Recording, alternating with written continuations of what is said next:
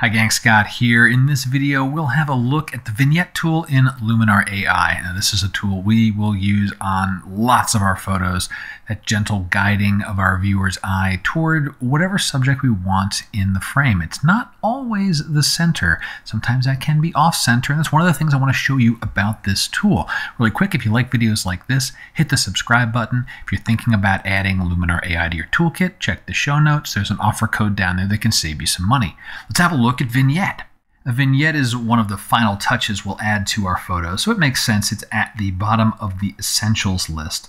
The way I like to work with the vignette, let me open up all the controls. I like to have both the basics as well as the advanced open. And I like to work visually. I'll start by taking the amount down really far. So I know there's a vignette. I'll take the feather down really far. So now we can see the vignette. This is great.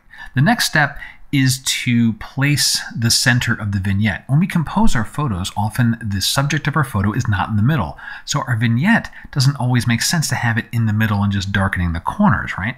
So we'll go to this Place Subject, or Choose Subject rather, button. And then just kind of click around your photo until you get it centered on your subject. For me, my subject is this front tree here, and that looks pretty well centered.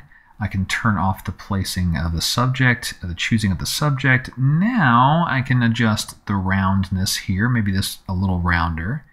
The size can come way down. And a tighter size is kind of okay. Luminar does a nice job of making a very gentle faded vignette. So maybe something like this. If I need to, I can now refine my subject. So, you know, this part's a little more interesting than the base of the tree. Okay. Now I'll take that feather and bring it way back up. So we start to feather that out and fade it out. And finally, I can adjust the amount so that the vignette is there, but it's very subtle. So right there for the moment, before and after. So it's added, but it is very gentle. And this last control, inner light, that adds just a little bit of glow toward the center of the vignette. So you recall the center of the vignette was right around this tree here. If I push inner light really far, we'll see that center part get very bright.